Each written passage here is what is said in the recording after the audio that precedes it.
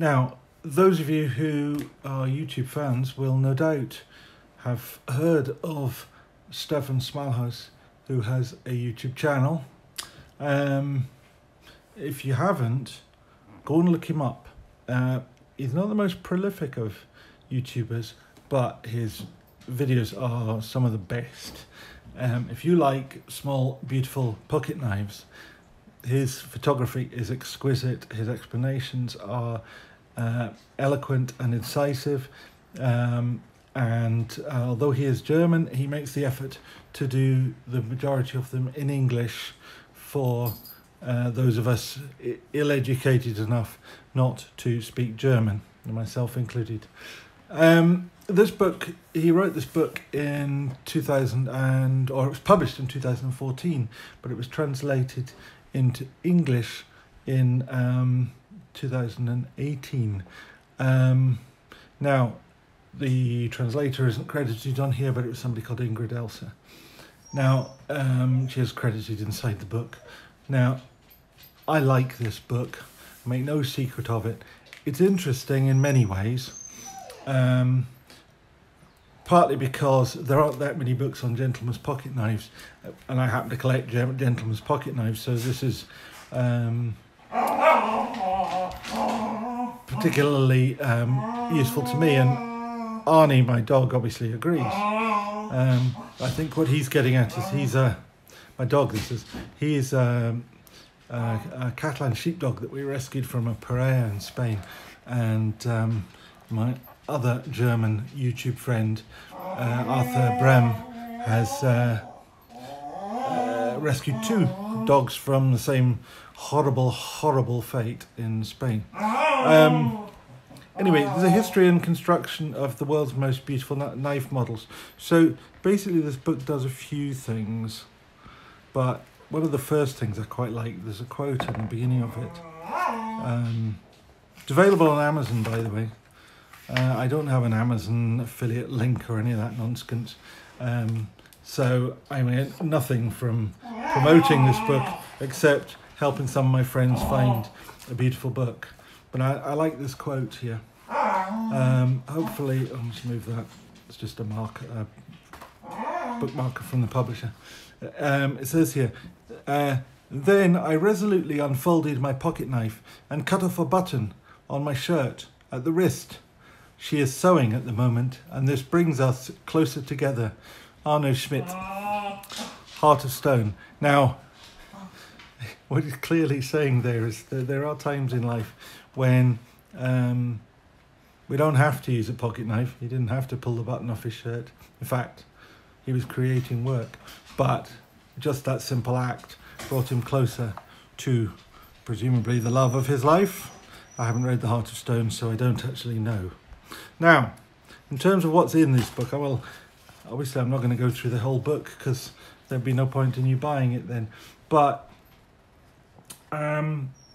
really, there are, I suppose, 2 big parts of it to me. First of all is about the history. So there is a good deal of talk about the 3 great knife making areas in the modern Western world, being Sheffield, Solingen, and then America. Now, one could add an extra chapter here of China, although it's not in the Western world. A lot of the knives being made for the Western world now are being made in China. But the original history of knives starting in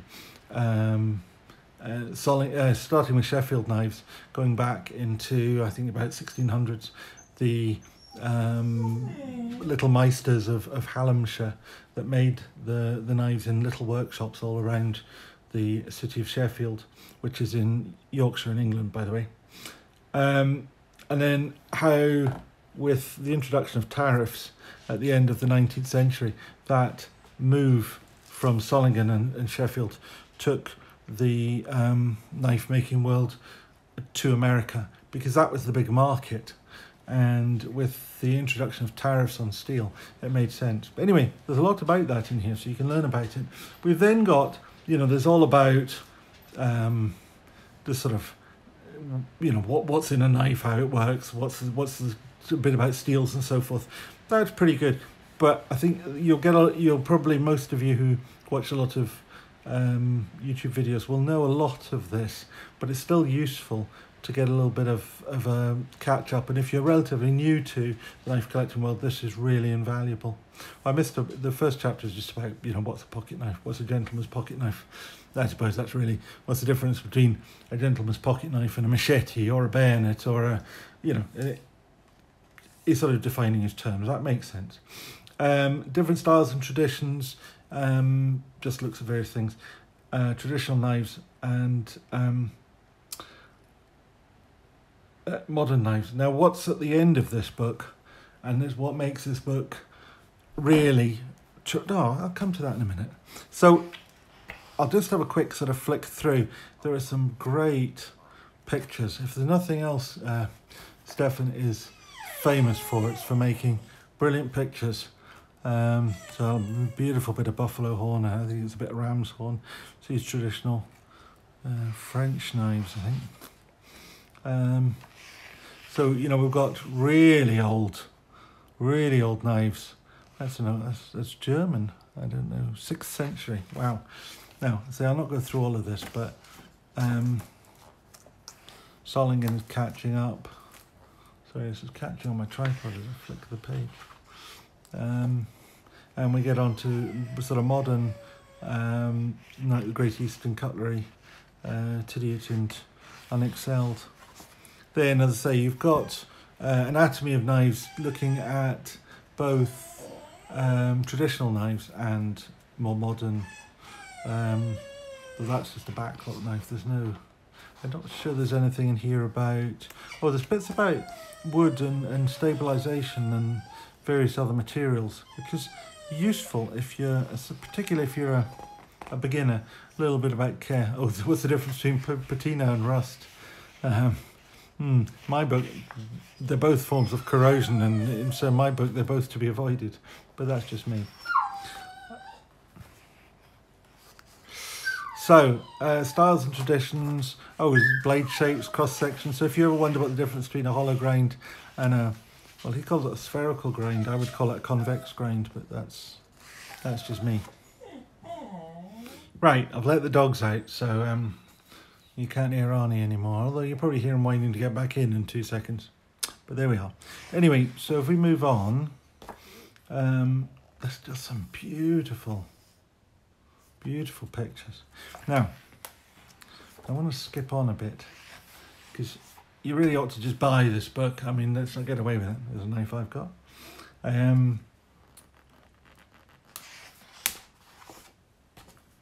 In this day and age, when we see everything on the internet and we buy it and we get all the videos, we can see all these knives, and so you think, well, that's fine. I don't need to look at pictures of knives in a book. But I tell you, once you get to the photo sections. Photo section in this book starts here. These are large, so it's A4 size book, so these are large double page pictures of just the lighting and the detail and the resolution is just something to behold. I mean, just look at that. Well, honestly, when I look at this book, it just makes me think my knife collection is rubbish because I haven't got half of these. But in fact, I haven't got a tenth of them, to be honest. There are makes in here that, you know, we don't see these days. Linda.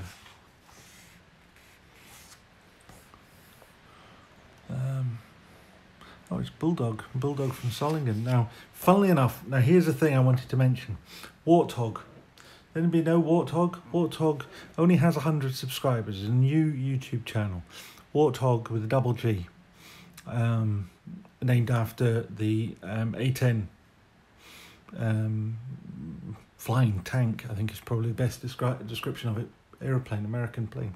But if you haven't subbed him, go and sub to him. He's got a really, really, really good channel. It's new.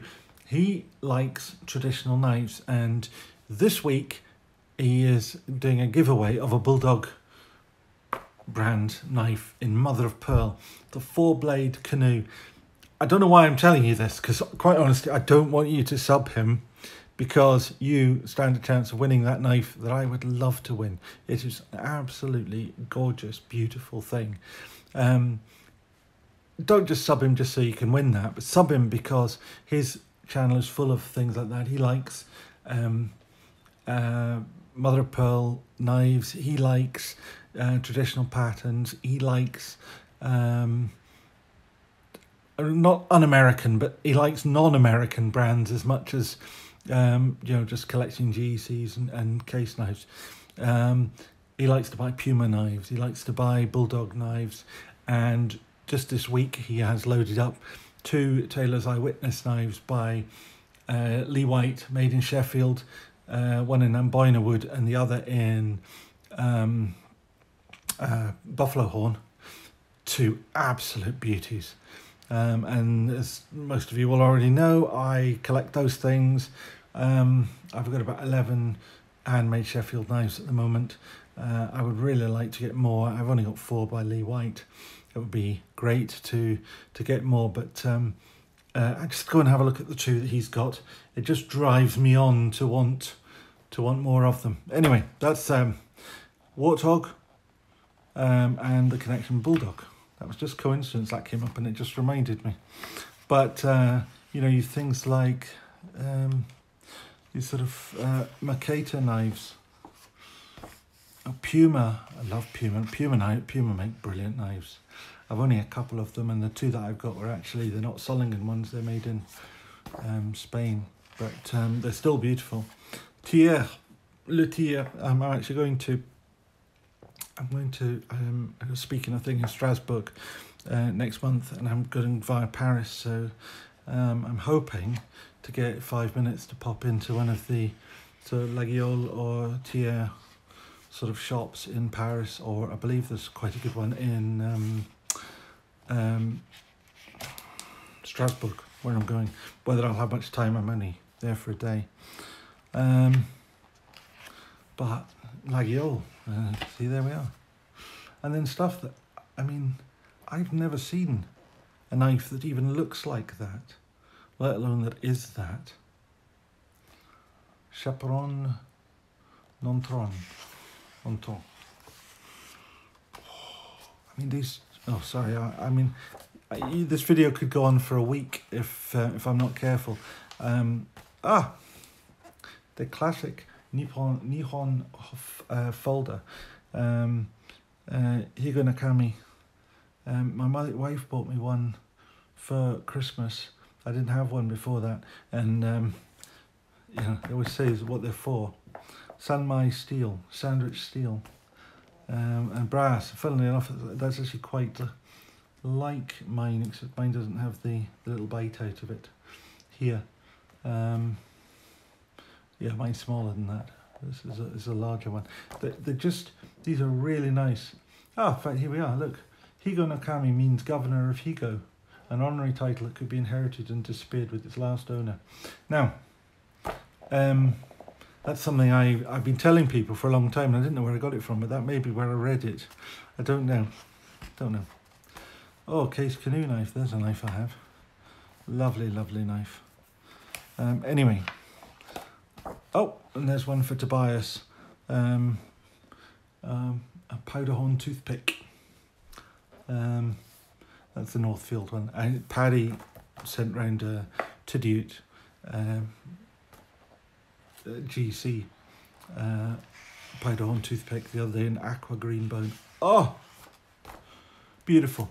It's one of the most beautiful knives I've ever seen, and it's only in Tidute. Shatton Morgan. Shatton Morgan was the premium brand of Queen. And then, yeah, we go into modern knives. I can't get so excited about a lot of the modern knives. I know, well, I'm very fond of these. This is the Enzo Burke. I've got the Enzo UK or PK70, which is a UK and Europe specific slip joint model, but just great knives. I've had one of these. This is L'Epicurion by Robert David, another French knife. I've got one in Boyna wood. It's an absolutely beautiful thing, absolutely stunning. Anyway, you want to see these? Buy the book.